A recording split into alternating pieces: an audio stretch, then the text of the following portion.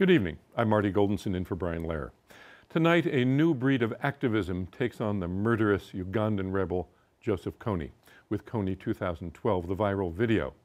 But does the video have it right, and do social media campaigns create a false sense of accomplishment?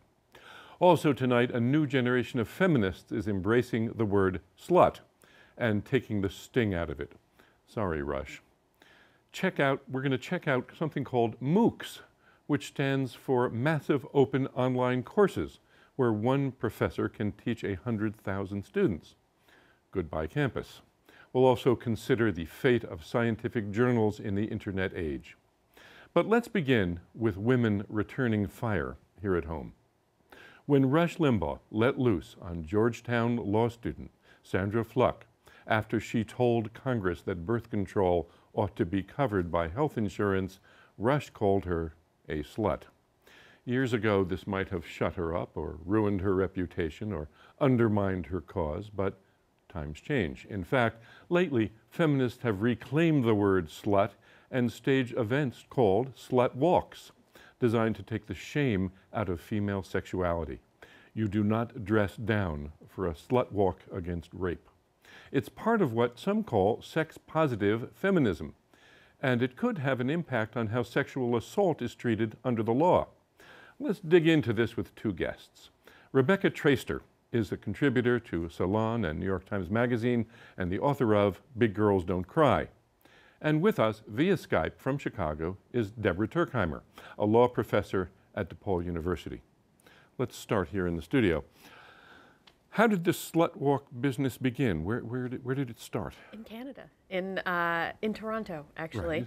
where at a law school campus, a police officer was there talking about personal safety and advised a crowd of women against, and he used the word slut. He said, you know, when you're out, try to avoid dressing like a slut as a way to avoid being assaulted.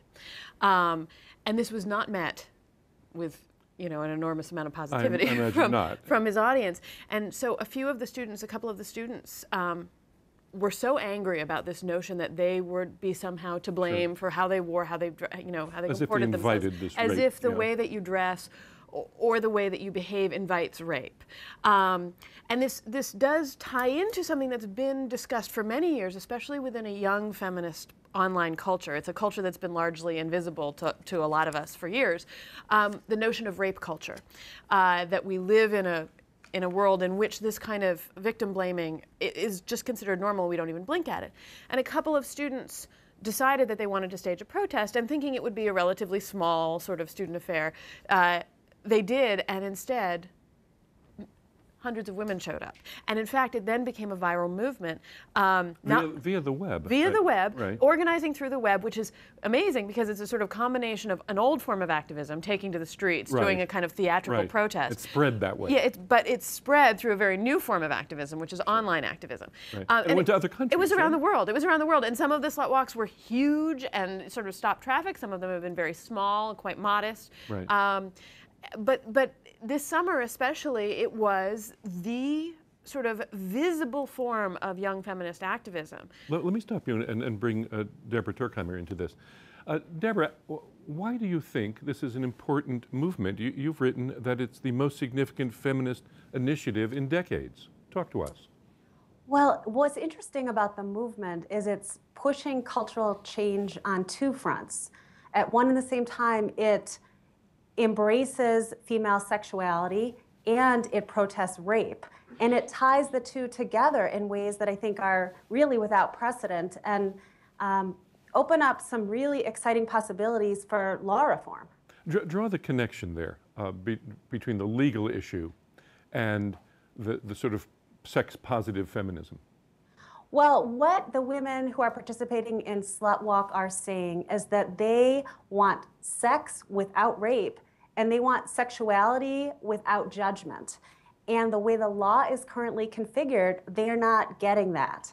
And I say that because the rape paradigm is stranger rape in an alley with a knife, and that's not the kind of rape that most women are experiencing. The women who are participating in Slut Walk are talking about violation by acquaintances, by their intimates, by non-strangers. Date rape.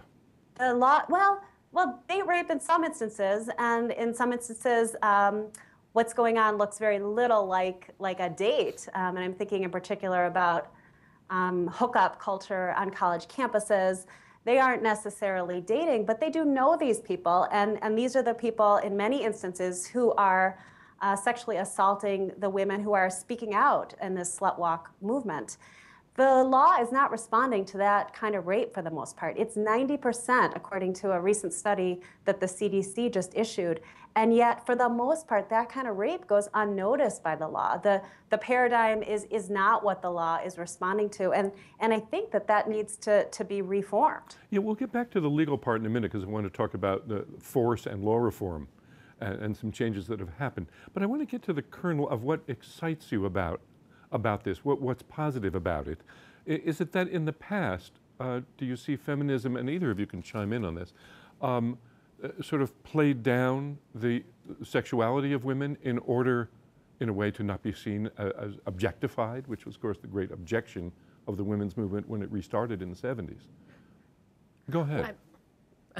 I'm sorry. What's exciting to me is that the two trends are being connected. So the recognition that non-stranger rape is a real problem, and the recognition that women should be able to enjoy sexual freedom without that kind of judgment.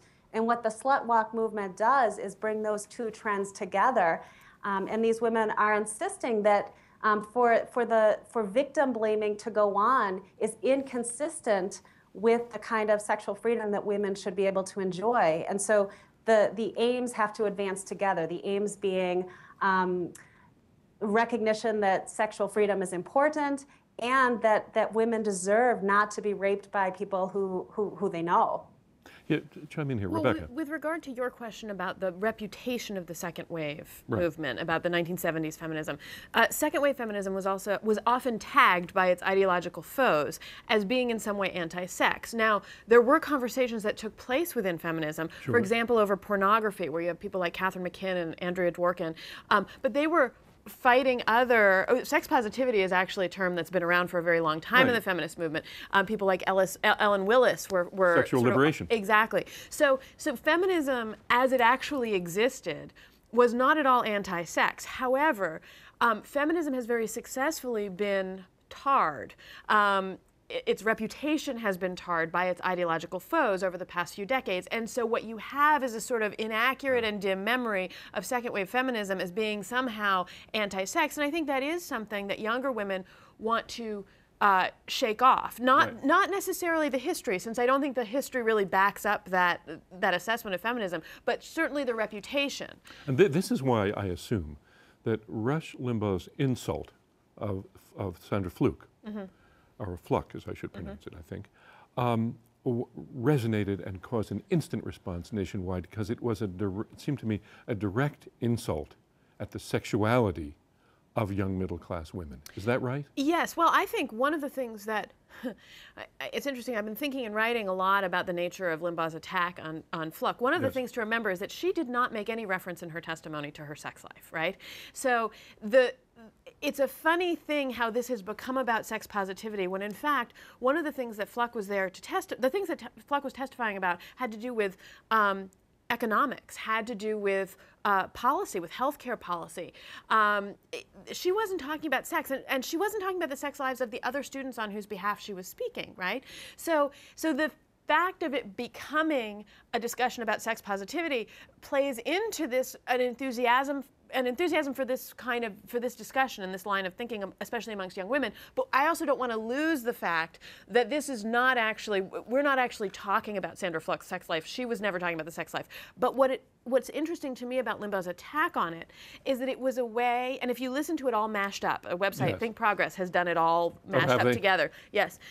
You hear him talking again and again about these co-eds, which sort of tells you exactly where his brain is in the mid-20th century. Yes, co-education. Yes, remember so progressive. the exotic new frontier in education. Frontier, right. And he talks about how they just want to have sex without limits, without control. And I think that his sexualizing of the situation actually was was a kind of response to this idea of liberated womanhood in lots of forms, that women can be in law school, that they can testify in front of Congress, yes. or, as the case was, be excluded, their testimony could be excluded from a congressional hearing. But I think the sexualization was a move that he made, sort of standing in for his resentments of a kind of vision of limitless, independent womanhood in all kinds of other realms. Which has its sexual underpinnings as well. Deborah, you're nodding during this. Tell us your reaction here. I guess my perspective on it is very similar. What I would say is that Rush Limbaugh's line was drawn in a place that people reacted to very strongly because it seemed outrageous and it seemed ridiculous that this woman's comments had somehow defined her as a slut.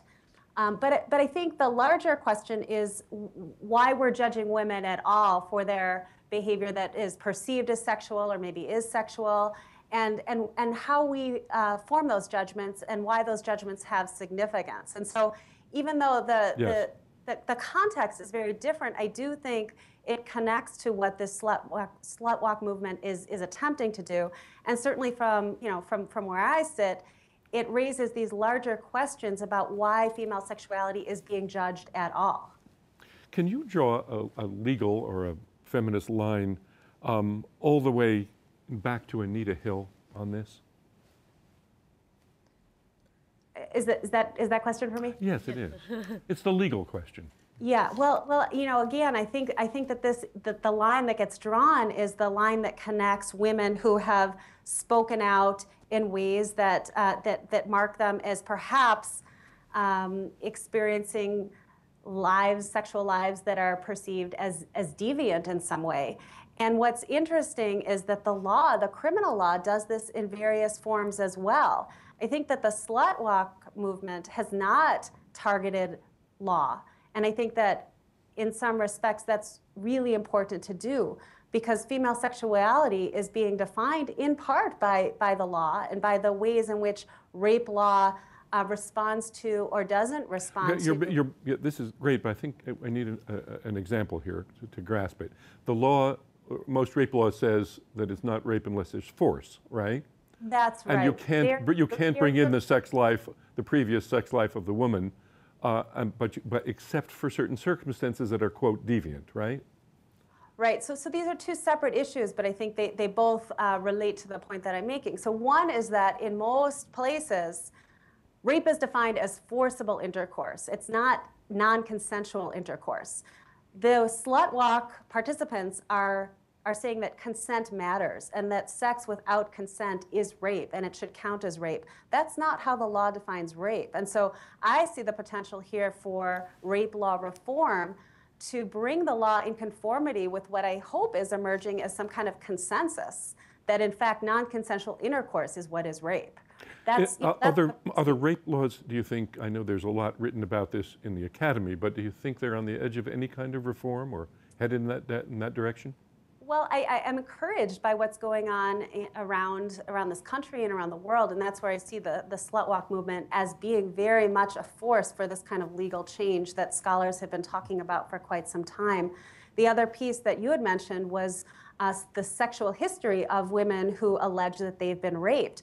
And when that history is perceived as deviant in some way, it's allowed in evidence and women are judged by it, very much tying into the rape culture that Rebecca mentioned earlier. Rebecca, did you want to respond to that? And then I have a question for you. I wanted to specifically respond to your Anita Hill question because I see such tremendous echoes. Of course, this past fall, when SlutWalks was actually really kind of at its height, was the 20th anniversary of Anita Hill's testimony in front of Congress about the sexual harassment that she claimed that she experienced while working with Clarence Thomas, who was then a Supreme Court nominee. And it's very fascinating because many of the optics are very similar. There are all kinds of different issues happening at that point having to do with race, having to do with gender and power. It was 20 years ago. We were still getting used to the idea we still are getting used to the idea of powerful women. But one of the things that happened to Anita Hill is, there were these optics of an all-male panel. I don't know if you remember this, but it was something that prompted the election of a lot of women in 1992. It was called the Year of the Women. Yes, the election. Yes, because there was such anger at looking at this congressional panel headed actually by Joe Biden and seeing this line of white guys just absolutely grilling a woman, Anita Hill, on her testimony on her personal life. And this is something that I thought of when I saw Sandra Fluke and the optics of the Darrell Issa panel that were also, it was this all-guy panel of clergymen, and Sandra Fluke was excluded, as was Carol Keehan, the head of the Catholic Hospital Association.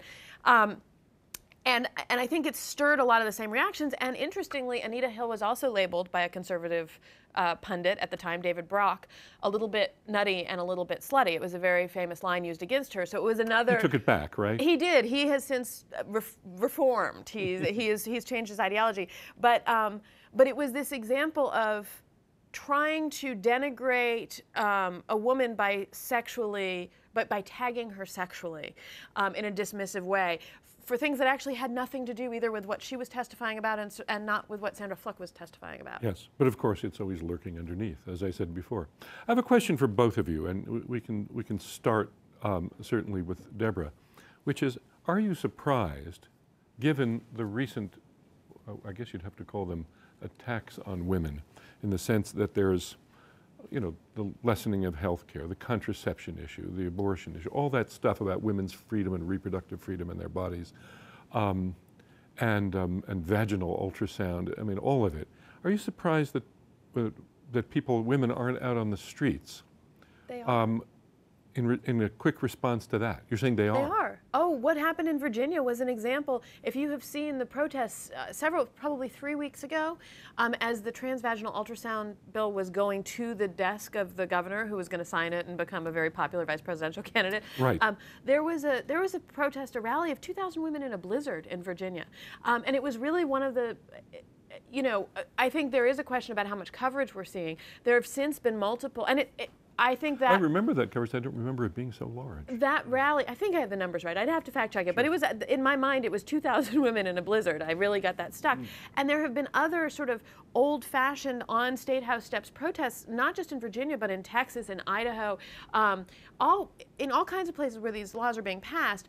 And you're also seeing some other kinds of old-fashioned activism, the boycotts, the voting with dollars, as in when the Komen Foundation cut off its funds to Planned Parenthood. Right, that's a form too. Right, so that's another kind of protest that we recognize more easily. So there have been a couple of reversals there, right there. Yes. Yeah. Deborah, did you want to respond also to that?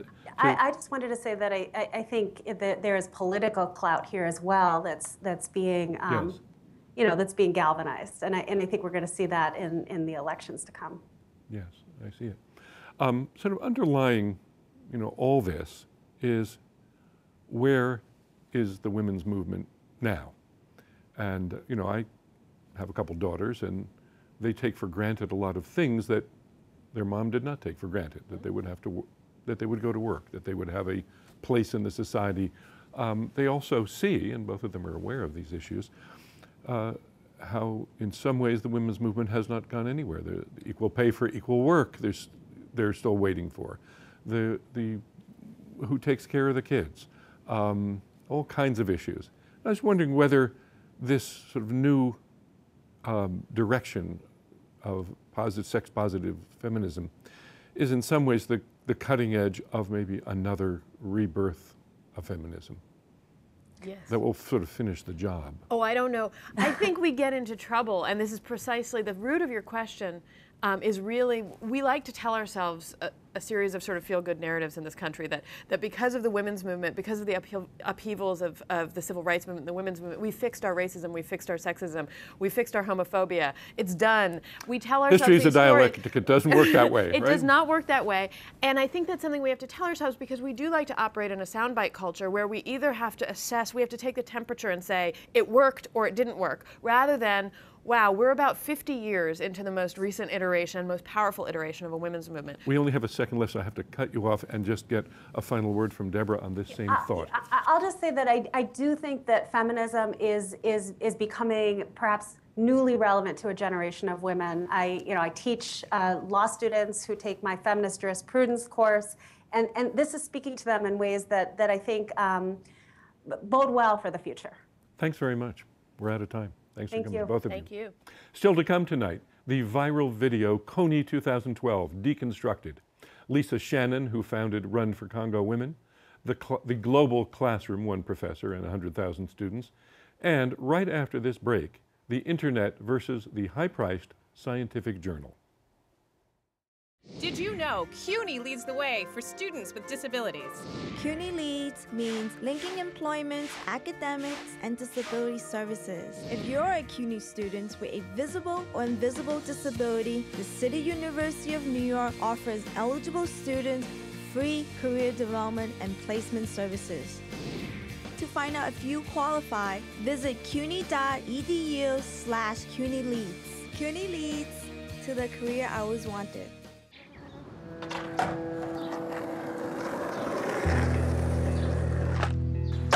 Well, I first started skating with my friend. He had an extra board, and then he just gave it to me, and I've been skating ever since. Well, when I don't land a trick and I have my mind set on something, and I'm not getting what I want, I just keep going for it until I get it right.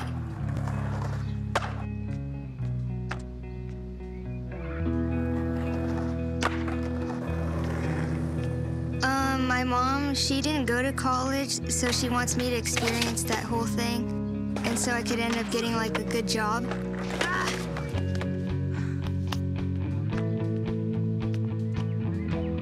I think to get into college, I'll have to be determined, just like when I want to get a new trick, and skating's helped me realize I've got what it takes.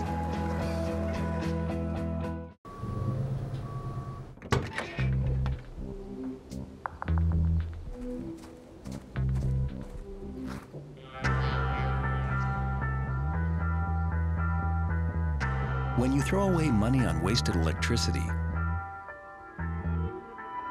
you're throwing away everything you could have bought with it. Saving energy saves you money. Learn more at energysavers.gov.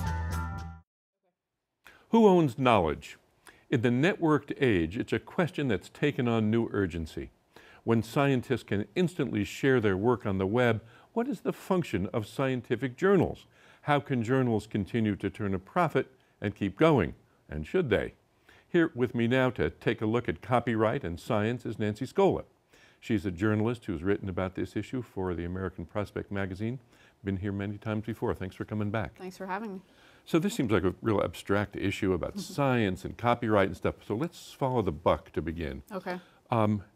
Unlike the rest of the world of printed publishing that seems to be going belly up, you can make money in scientific and medical publishing, right? It's a good business, actually. The publishers do very well with it, and it sort of points to some of the issues that scientists raise about this scientific publishing model, is that it is so profitable because you have a very set audience in the scientific community. You have a set base of customers in the universities that regularly purchase these bundled journals. And they're expensive, right, to buy scientific journals? They're quite expensive. They're quite expensive individually, and very often the scientific publishers bundle them so that in order to get a very high-profile journal like, say, Cell, you have to purchase another sort of lower tier of journals to get that in order. So I'm a scientist. I'm studying layers of the eye or something, and I want to publish something, and I want to advance my career, right? So I put it in the most prestigious juried publication that I can, and I get it into this publication. Yes. And that publication is profit-making usually, right?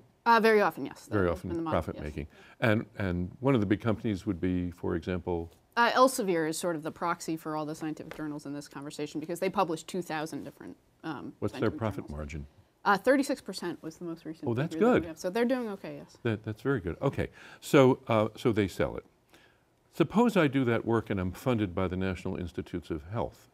Do I have to put it out on the web? It's paid for with the people's money. Yep, this is the point of contention. This is why this issue is in the news now, is because the National Institutes of Health, which funds something like $25 billion worth of scientific biomedical research every year, They established a policy a couple years back through Congress, through an act of Congress, so that if you get $1 of NIH funding, a copy of your final published manuscript, the manuscript before it actually is published by the publisher, so this is the way they sort of get around some of the copyright questions. It's probably hardly different at all. Sometimes it's absent a few charts and graphs. That's pretty much the difference. Has to be. Finish that thought. So they have to take a copy of that, submit it to the National Institutes of Health, to a database called PubMed Central, so that there's a free copy available online for the public. There's a 1-year buffer period, so that if you need the journal article right away, you're not going to get it, and that sort of gives the publisher a chance to recoup some of their investment. Okay, so then comes this idea to pass a law to tell me if I understand this right, to restrict the government from restricting publication. Is that right? So since 2007, this is when the NIH policy went into effect, the publishers have objected to it all along. Finally, this year, they got a bill before Congress that would restrict what NIH is doing. It would say that no federal agency can command a scientist who gets government money to submit a copy of their work to a public online resource. And it was sort of a firebreak. The idea was to stop this policy of open access, of public access, from spreading to other federal agencies. Was it about to spread? Yes, so there's a lot of sort of legislative back and forth on this. In 2010, there was the America Competes Act, which was a bill that had a provision that said, okay, this seems to be working fairly well in NIH. How do we go about expanding this to other agencies? That's when the publishers really started to get a little bit What happened to that bill? That bill actually was interesting. It was right after the fights about SOPA and PIPA, which were the online copyright bills. People sort of, once those bills went down, they kind of turned their fire on this bill. And the two co-sponsors of it, which was Darrell Issa, who's a Republican congressman from California, Carolyn Maloney, from right here. They were the co-sponsors. They said, you know what, this is getting too hot. We're going to back off a bit. It's done its job. It's raised the issue. And the publishers said the same thing. They backed off too. Right. What arguments did they use? That this should be restricted. We need to keep our journals alive and funded. Why did they say that was important? Well, they make the argument that they hold copyright. The copyright is very often conveyed from the author to the journal at the point of publication. They hold copyright, and this is the federal government interjecting themselves into a private commercial relationship. And in order for their journals to succeed, they need to have the ability to recoup what they claim is their investment in the work. Something else is behind this, and I can hear scientists, who happen to be watching the show saying, hey, wait a minute. It's different if you put it out on the web.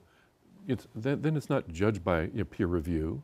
The purpose of these journals is to make sure that science advances in a rigorous way. Absolutely. So is it a dangerous trend that there is all of this, which I assume is now huge, right? The amount of publishing on the web. Yeah. Right? Is that a dangerous trend that it's in some ways not vetted? Sure. The point to be careful about is just because there has to be a public copy, that this is the publishing mechanism is the internet, doesn't mean this isn't the blogging of the scientific world. This doesn't mean that there's no editing, there's no vetting, there's no public, sort of colleagues, judging each other's work. Just because we're divorcing the for-profit mechanism for recouping the scientific publisher's investment doesn't mean that this is just, all bets are off and anybody can publish anything they want. There's still plenty of mechanisms for vetting, doing peer review. So some scientists have said they're not going to go work with Elsevier, not going to publish with this large company. Tell us about that. So this was a few years ago, I believe. It was a British mathematician named Tim Gowers who said, this is getting ridiculous. Elsevier is making too much money and being very restrictive in access to these journal articles. What if, he just floated the idea of what if we stopped we provide the free labor, we provide the free content. What if we didn't? What if we stopped, playing by their rules? Somebody put together a website called The Cost of Knowledge, and they got scientists to commit to not participate in the Elsevier peer review model or submitting content. There's 8,000. It's growing very rapidly. Every week it seems like there's a new 1,000 scientists signed up, and about 8,000 at this point have agreed not to work with Elsevier in any way. So what happens next? I know that Elsevier is a big company. They won't give up, and not to pick on them. There are other companies. But I think they do contribute to campaigns, even to Maloney's campaign, I think, right? Sure, they would, the cynical take on this is that they were the second largest contributor to Carolyn Maloney's campaign, and, that's why they got a hearing on this bill. That's why they got her to sort of champion it in Congress. They would make the argument that they have a right to be heard like anyone else has a right to be heard. It's just in the past they've dominated the conversation. There seems to be more voices now participating in that. I get it. Thanks for explaining a difficult and complex issue and making it easy to understand. My pleasure. Thanks for coming. Thanks for having me. Bye-bye. As computers become more and more a part of our daily lives, people who know how to program them become increasingly important and influential. So I was thinking, wouldn't it be wonderfully democratic if hundreds of thousands of students all over the world could learn to program like they do at the elite universities, from the best computer science professors out there, like, for example, these two guys. So this is a really exciting event for us. We are launching now our new university, Udacity, and this is our very first class with David. David, what is this class all about? So welcome to the first class. This is a class that's going to introduce you to computer science, and we're going to do that by building a search engine. You're not expected to have any previous background in computing to take this class. It's fine if you've never programmed before, that's what you expect. And you're going to learn some of the core ideas in computer science. You're going to learn to program in a language called Python, and you're going to build a search engine that by the end of 7 weeks will have all the main components of a search engine like Google in it. Learning about computing is really one of the most powerful things you can do. That computers are these amazing machines that can be programmed to do anything. And once you learn a little bit about programming, you can start to envision the power that you have, the things that you can build with computers. One of the great things about computing is that you don't really need a lot of resources to build something that can change the world. If you learn a little bit, if you have a creative idea, you can build something, you can deploy your application to millions of people on the internet, and it doesn't really take a lot of resources to do that. It just takes a little creativity and a little bit of knowledge. So David, this is really exciting. I'm looking forward to seeing your class. I'll be making occasional appearances, but I have my own class to teach. But David will teach this wonderful class, and I think we should just dive in. Great, well, let's get started. That was David Evans of the University of Virginia and Sebastian Thrun of Stanford introducing an online course in programming offered by a company called Udacity. 100,000 students are taking the class. It's an example of Massive Open Online Course, or MOOC, and it's bringing elite instruction in computer science to the masses. Professor David Evans joins me now via Skype from Palo Alto. Thank you for having me.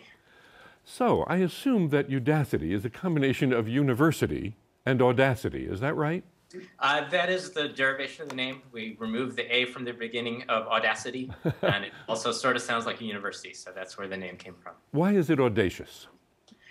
Well, we want to make education free and available for everyone. And universities are very static, traditional places. The way traditional universities work is wonderful for the small fraction of the population that can afford it, but it really hasn't changed for at least 800 years, maybe longer than that. And it's becoming less and less accessible to the vast majority of the world's population. So our goal is to make the same kind of high quality education available to vastly more people by making it free and open and available on the internet.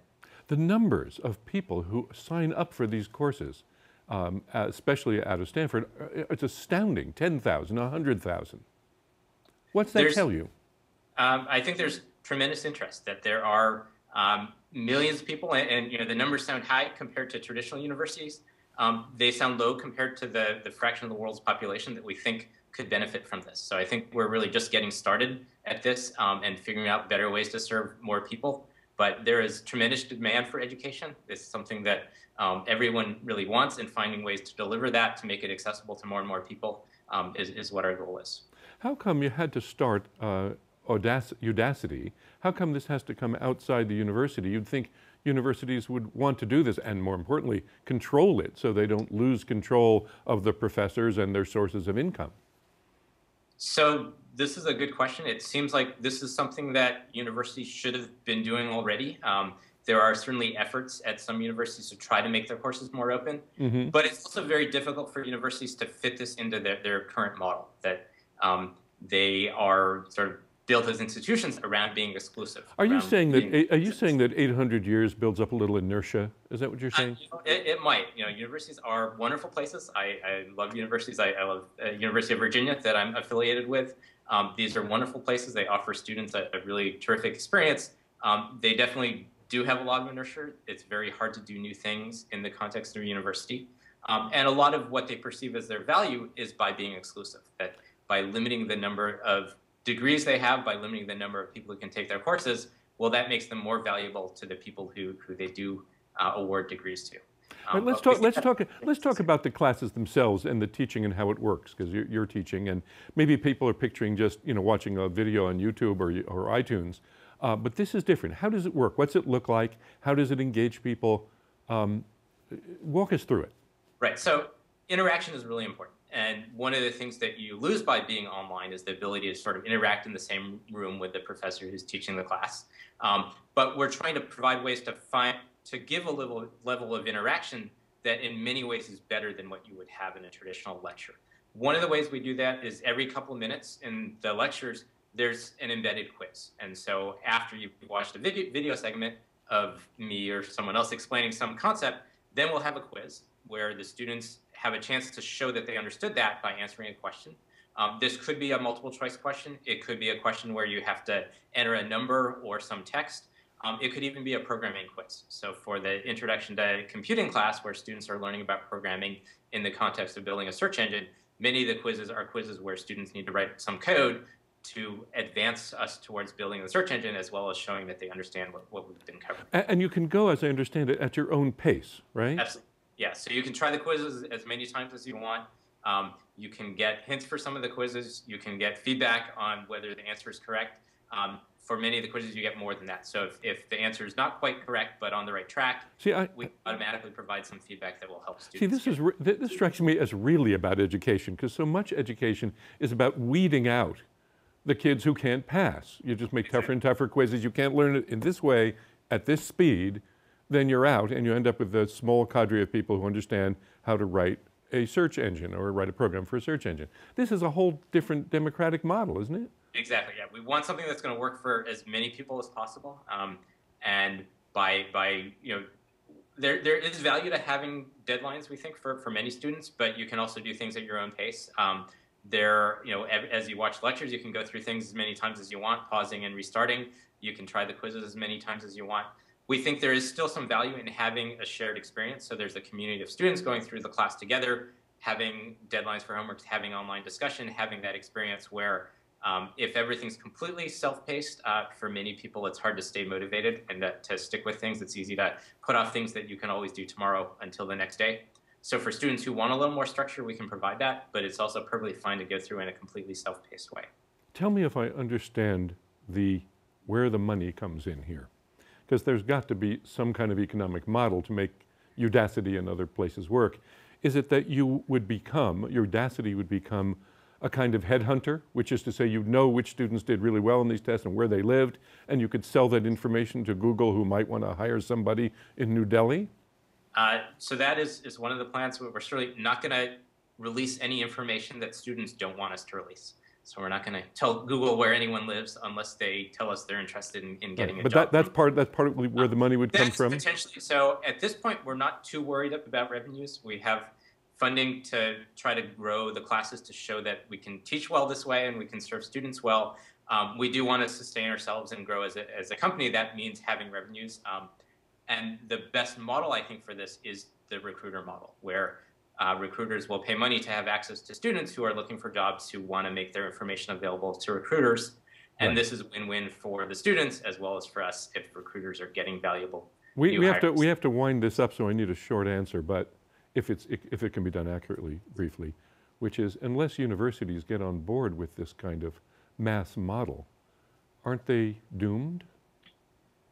I don't think they're doomed. I think there are lots of things that universities can do that we can't do as an online class. There are universities that are smart about this and are starting to think about how to improve what they do by taking advantage of what can be done in the online format, but really also taking advantage of the things that they're uniquely qualified to do. And there is still certainly a lot of value to have one-on-one interactions with faculty, and for universities that can provide that kind of environment, they're going to survive, they're going to thrive. The universities that don't adapt and figure out ways to do things that are uniquely better, that take advantage of what they can do and do better than what's available as a free online course, that they're going to have a tougher time surviving. But I think the elite universities are not in danger. Thank you for your time. Thanks for joining us. Thank you very much. It's been a pleasure. On to Africa. You've probably seen the video. More than 90 million people have. It's called Kony 2012, about the murderous Ugandan rebel leader Joseph Kony. It was produced by Jason Russell to raise awareness and political pressure to arrest Kony.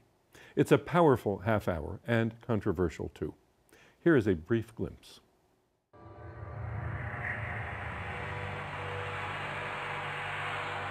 For 26 years, Kony has been kidnapping children into his rebel group, the LRA.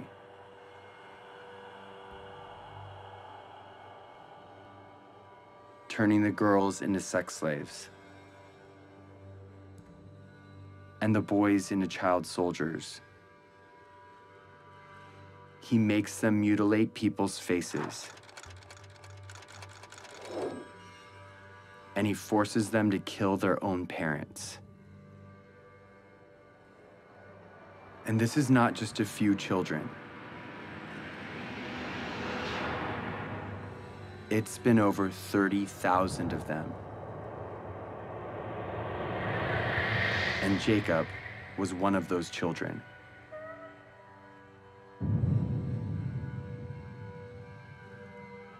As if Kony's crimes aren't bad enough, he is not fighting for any cause, but only to maintain his power. He is not supported by anyone, and he has repeatedly used peace talks to rearm and murder again and again. Kony, different times, proposed peace and then just regain strength and attack. This is the head prosecutor for the International Criminal Court. In 2002, when the court was started, their job was to find and demand the arrest of the world's worst criminals. Although there are a lot of warlords, murderers, and dictators in the world, the perversity of Kony's crimes made him first on the court's list. 2 minutes of the half-hour video, Kony 2012. What do human rights activists and policy experts think of this video? Is it misleading? And does awareness through social networking and videos lead to action? To begin the conversation, Sarah Margon joins us via Skype from Washington, D.C. She's with the Center for American Progress Peace Building Initiative. She was staff director for the Senate Foreign Relations Committee on African Affairs and was a policy advisor in the past for Oxfam. Welcome to the program. Thanks, good to be here. Now, 90 million people have seen this video, and I know that there's been a lot of criticism around, but are there any central or important critical corrections that you think are important to understand before we discuss the wider question of what to do and matter of policy and U.S. policy toward Africa? Sure. I think that, I've worked with the Invisible Children for a while, and they do have a tendency to cut corners to get their messages out. It's certainly a challenge to translate complex foreign policy issues to, quick, sparky activist messages. I think they probably could have been clearer about the size of the Lord's Resistance Army right now. They could have been clearer about its location. It's not in northern Uganda, and while the video does show a small map, they could have been explicit about where it is located at this time, or where we think it is. If they're trying to rally the troops and inform the uninformed, so to speak, being really clear about that type of information is important to inspire smart activism. It looks like all those kids are captive at once, too, the many thousands, and really it's sort of over time, right? Exactly. I mean, the other final point I would just make is that there hasn't been any official statement from the Obama administration that the military advisors on the ground in Central Africa will be redeployed at the end of the year. So while it's great to encourage them to stay, there is no consensus or official comments that they will, in fact, be removed. Right. Now, there's the criticism. What about the strengths of this? It seems to me a wonderful thing that 90 million people would want to see a documentary or even a broadside about anything, and it was available to so many people.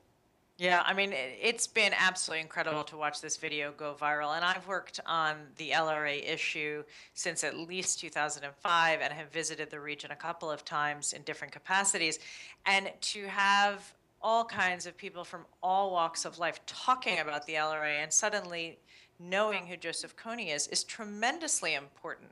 So the awareness raising is a tremendously vital first step to moving the policy forward, but it's clearly not the only step. Yeah, let's talk about the other steps, and and first about these 100 advisors who, I assume they're not trying to find a guy in Uganda who's actually now in the Eastern Congo.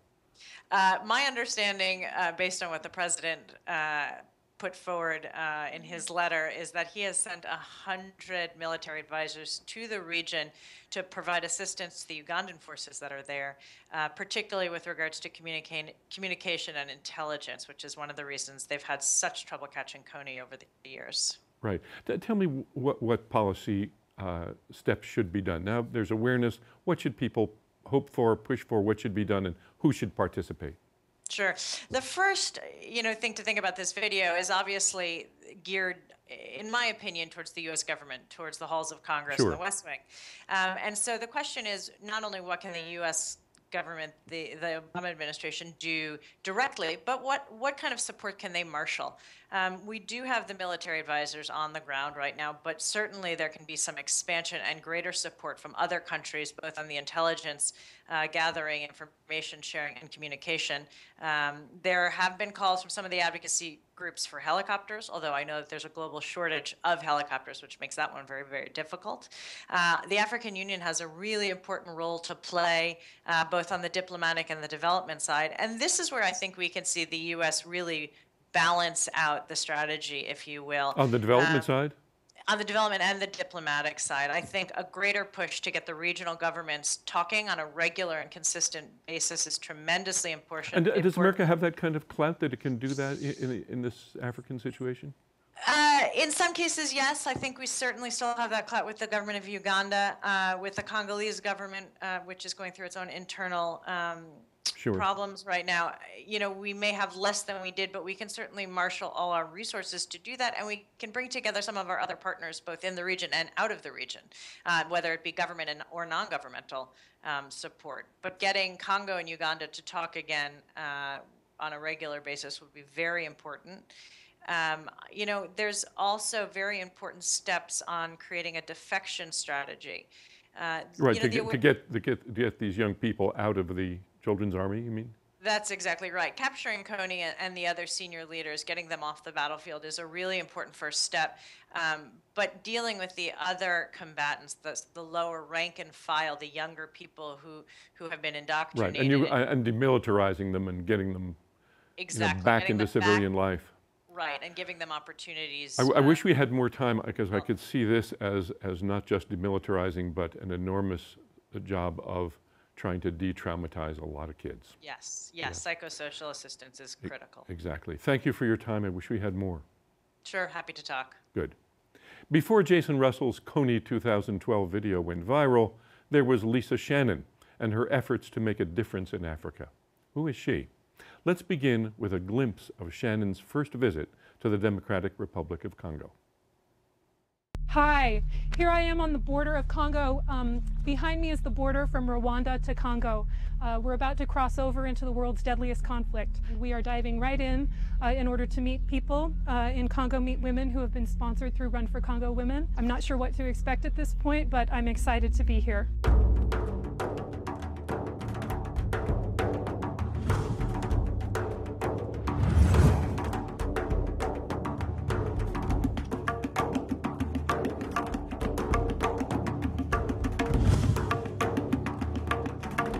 I had heard when you cross the border into Congo, the look in people's eyes changes. Why did I invite that place in? Why did I pursue it?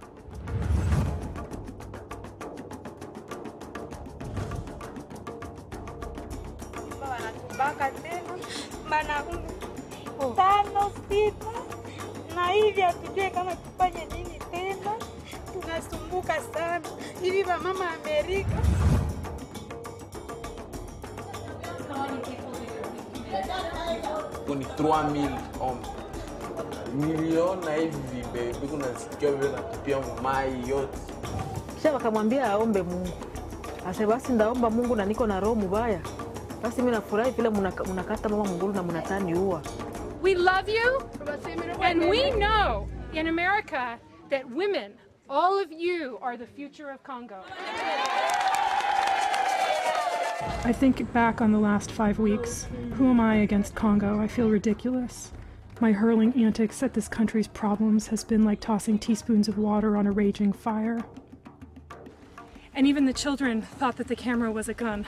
So it makes people very tense when they see us show up with military, and yet I would not come here without them. We hike toward the forest, toward the Interahamwe. Something has turned. Suddenly, we all know we've gone too far and are tempting fate. Fate did not strike her down. But how did Lisa Shannon come to tempt it? She had a good life in Portland, Oregon, successful business, nice house, fiancé. But about 7 years ago, watching not a viral video, but Oprah, she learned that millions had already died in the Democratic Republic of Congo and that rape and torture were occurring in shocking numbers. She decided to do something about it. At first, it was just a fundraising run, 30 miles, solo. but it grew into the grassroots group Run for Congo Women, which has raised $11 million and helped an estimated 66,000 women and children. And now she has started the advocacy group called 1,000 Sisters to try to stop mass atrocities worldwide. Lisa Shannon joins us via Skype from Portland, Oregon. Honored to be with you. Thanks so much for having me. Good. Did you, by the way, we're not going to talk about CUNY 2012 for more than a minute, but did you have an initial reaction when you heard about it or saw it?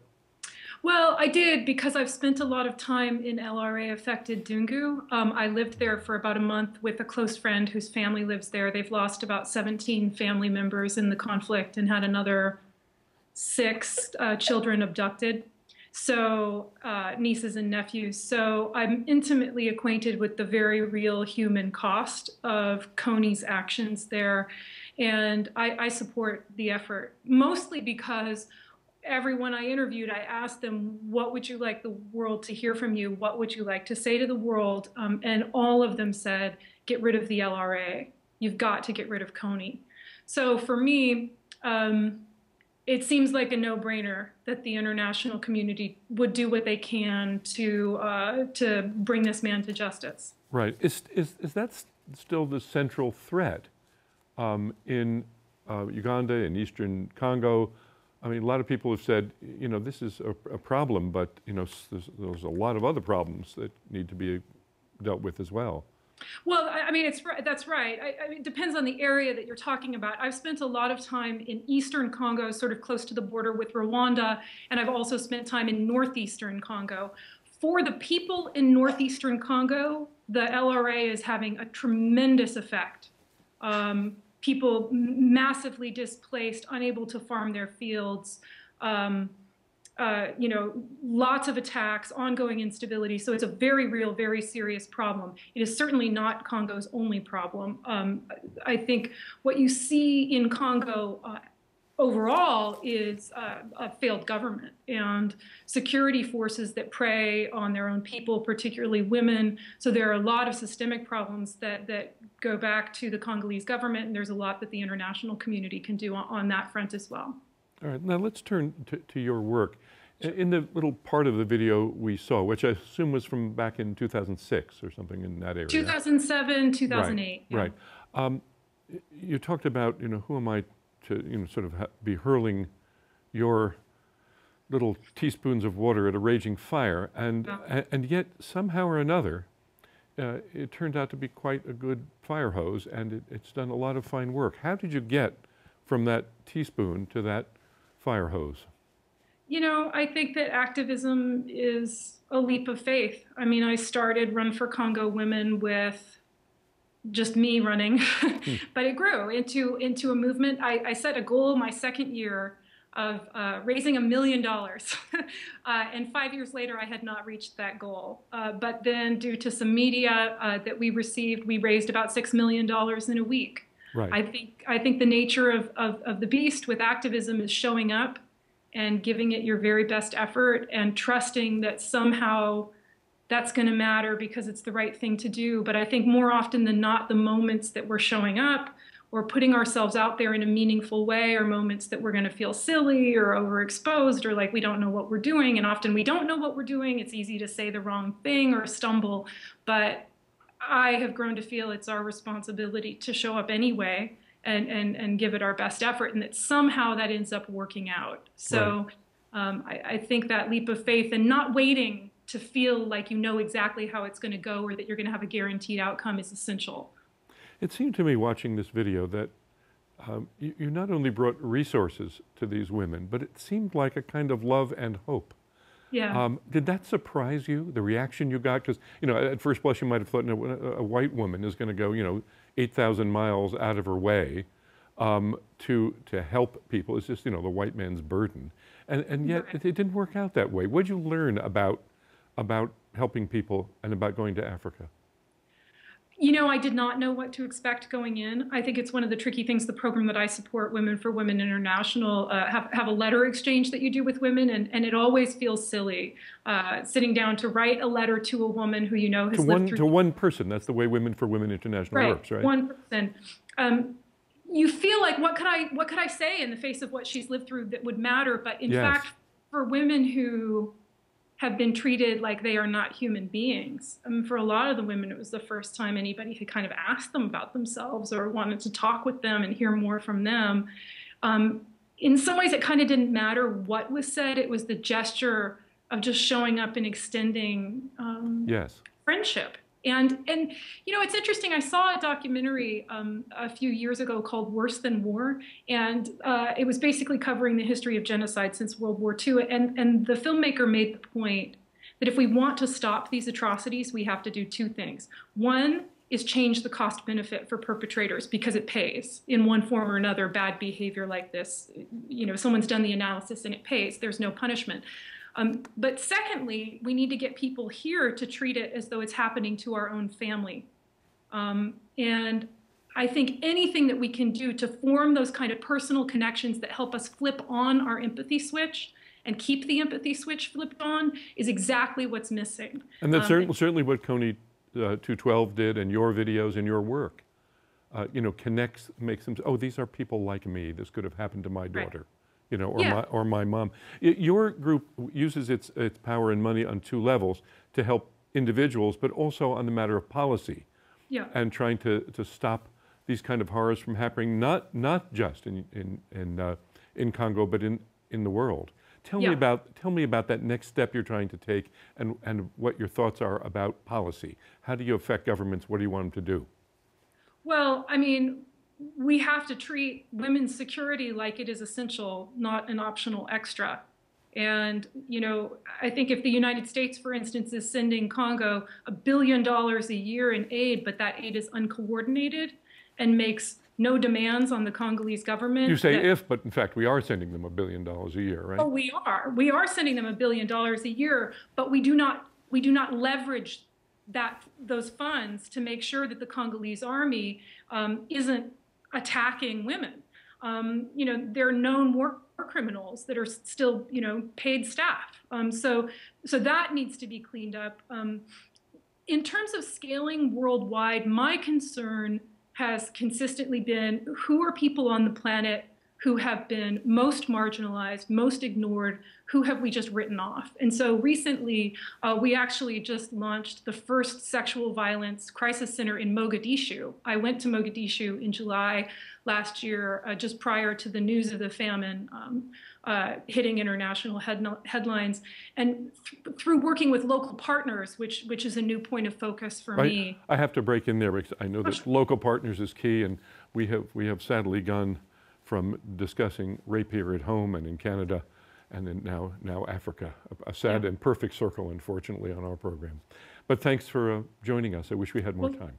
Yeah, thank you so much for having me. And that's it for this week's show. We roll out a new episode Wednesday nights at 7:30, or see us anytime at CUNY.tv. Brian will be back next week. I'm Marty Goldenson. Thanks for watching.